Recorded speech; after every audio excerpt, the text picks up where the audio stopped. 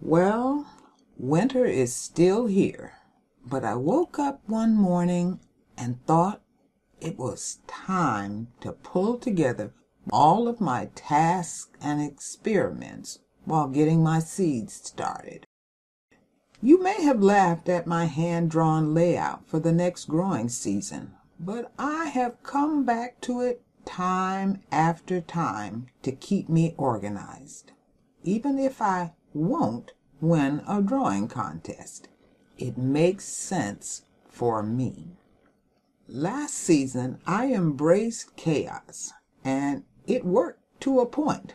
But I later learned that I had placed some things together that should not have been neighbors, like my lovely basil with cucumbers, because they make cucumbers taste basil-y while competing for water, and the basil won. So I made lists of what works well with what. This way I could still have chaos, but ordered chaos. These lists have worked wonders because I can refer back to them as I figure out what I want to plant for maximum production in my small space. The next order of business was to pull back the mini greenhouses to assess what had germinated and how much space I would need as I thinned out those plants.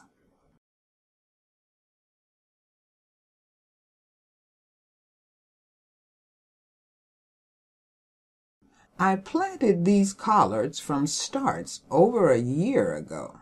They lasted through the hot summer and never went to seed, so I just let them keep growing. But if they ever go to seed, I will be harvesting the seeds because they are very hardy. It made sense to plant onions in between them to deter pests while getting a crop of onions for cooking.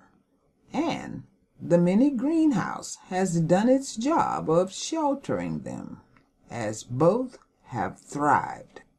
Bush beans will take over the space after harvesting the onions, while repairing the soil through the growing season. The cabbages are also growing well, and I will thin them out once more leaves have developed. The same applies to the kohlrabi that are interplanted with the bell peppers, which is usually not recommended because they require different soil acidity. But I seem to have found a sweet spot because the kohlrabi is growing better than the cabbage. Once they're thinned, I'll add basil and a few onions to help repel pests. And on to the second bed.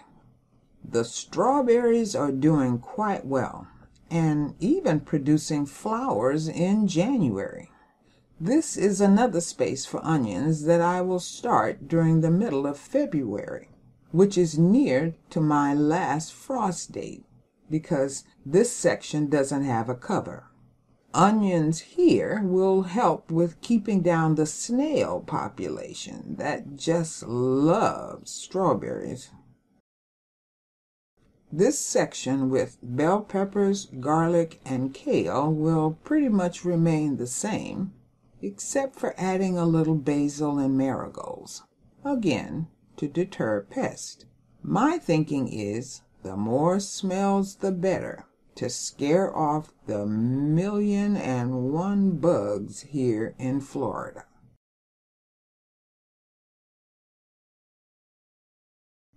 The side beds that currently have sweet peas, I plan to plant corn, again around my last frost date. I planted the peas to repair the soil, so getting sweet peas was a bonus. I'll sow the corn in while the peas are still producing, and will simply cut off the pea stalks once the weather heats up, and rotate in beans as a companion plant to the corn. The third side bed will contain cucumbers and beans to replace the sweet peas. while they're still growing. This way, I keep harvesting while the new plants are growing, with the bush beans helping to beef up the soil, because cucumbers are heavy nitrogen feeders. The beds near the fence will have tomatoes in back, with basil and a few bush beans toward the front. And, you guessed it, the beans helping the soil, while the basil will help with pests. The third bed will house the blueberry bush because of its acid requirements. I plan to do a separate video on creating the soil for that. And finally, for the outside, the trellis beds. I thought the pole beans would die back, but many of their vines are still green despite their brown appearance. So I'll leave them to see what happens and add squash, tomatoes, and basil. I can always come back and add more pole beans if the old ones die off. I can now move on to the seeds I'm starting indoors. Last year I had a problem with root disturbance when I moved the squash. They didn't like it. So this year I'm starting them in toilet tissue rolls that I can start inside and simply place in the ground to let the rolls break down around the squash. Making the roll containers was pretty straightforward. Put rocks around the rolls so I could bottom water to keep the seeds moist but not wet. Add moist soil.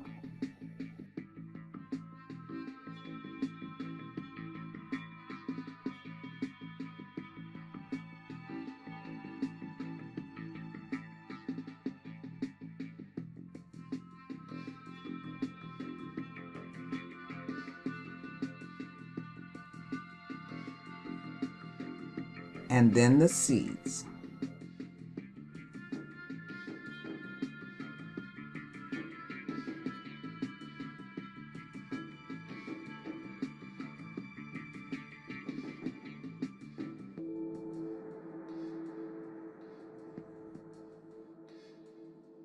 In no time the rolls absorbed the water to keep the soil moist and made these starts plant and leave it. I'm putting them on a windowsill as my light source. But before I go any further, let me update you on the blueberry cuttings. The recommended time was 1 month, but I let them go for 5 weeks to really give them time to set. I did about 15 cuttings and 2 died outright. The test to see if roots have taken hold is to give the cane a slight pull. If there's resistance, then roots have formed. While the majority are still alive, about 6 of the smaller canes seem to have developed roots faster. If their growth continues, it looks like I'll need to build another bed just for cuttings. Okay, on to more seed starts. I have marigold seeds that grow pretty quickly, but I also wanted zinnias, so I'm doing a container for them. I decided to put rocks in the bottom, then moist soil, and then sprinkle the seeds over the top and lightly cover them. Once covered, they too become plant and leave it. I'm using the same principle for the beans, only this time I didn't put rocks in the bottom.